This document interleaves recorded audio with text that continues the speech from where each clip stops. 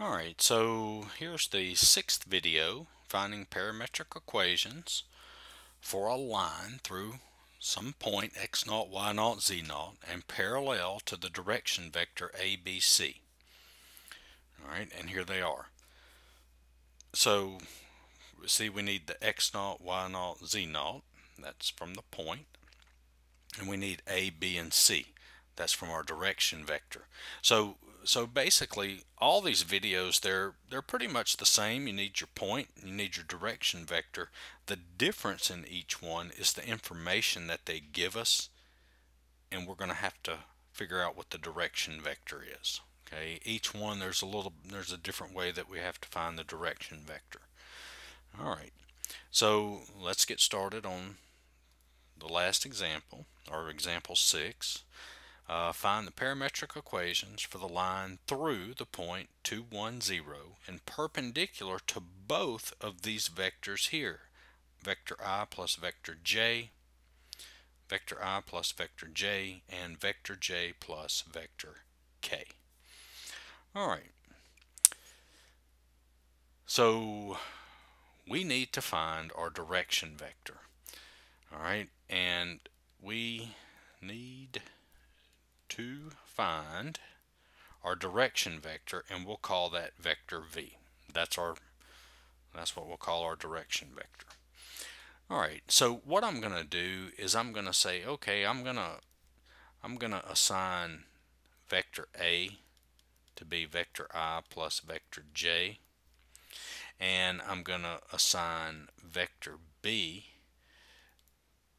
to be vector j plus k. So that would actually give us that A is equal to, and if we write it, we can write it as 1, 1, 0, and for vector B, we can actually write that as 0, 1, 1. Okay. So there's vectors A and B. So we want parametric equations for the line through this point and perpendicular to both of these vectors. Alright, so we need to find vector v, and remember our line is going to be parallel to this. Okay, so basically our direction vector needs to be perpendicular to both of these as well. Alright, so vector v is going to be, now hopefully you remember this. Remember, we take the cross product of two vectors. What is our result? The resulting vector, okay, the answer we get when we do the cross product, the answer we get, that vector is perpendicular to both of these, orthogonal to both of them. Hopefully you remember that. If not, if you didn't, maybe that jarred your memory. Alright, so let's go ahead and do this. So V is the cross product. So remember how to do the cross product? I got I, J, and K. And then remember what goes here, vector A, 1, 1, 0, and what goes here, vector B, 0, 1, 1. Alright, so remember the cross product. I'm going to take out that row, and then we'll delete that column, and so it's the determinant of this 2 by 2. So that's going to be what? 1 times 1. Let me change colors. So remember, this times this, so 1 times 1 is 1, minus 0 times 1 is 0, and that's times vector I. Okay. And so now we're going to take out the second column. And by the way, I do have a video on finding cross product if you need to check that out. I'm going to go through this pretty quick. Remember, the signs alternate. Okay, so that's going to be this 2 by 2, the determinant.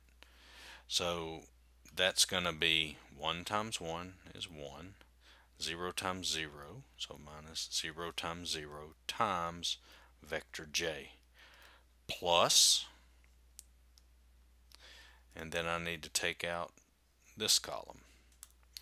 And so that's going to be the determinant of this 2 by 2. So 1 times 1 is 1, minus 1 times 0 is 0, times vector k. Alright, so this is going to give us 1 times I, so that's vector I, that's 1j, so minus vector j, and this is 1k, so plus vector k. Alright, so that tells me that our direction vector is going to be 1, negative 1, 1. So remember, this vector that we calculated based on, it's the cross product of a and b of these two vectors. So this cross product here is orthogonal to both of these vectors.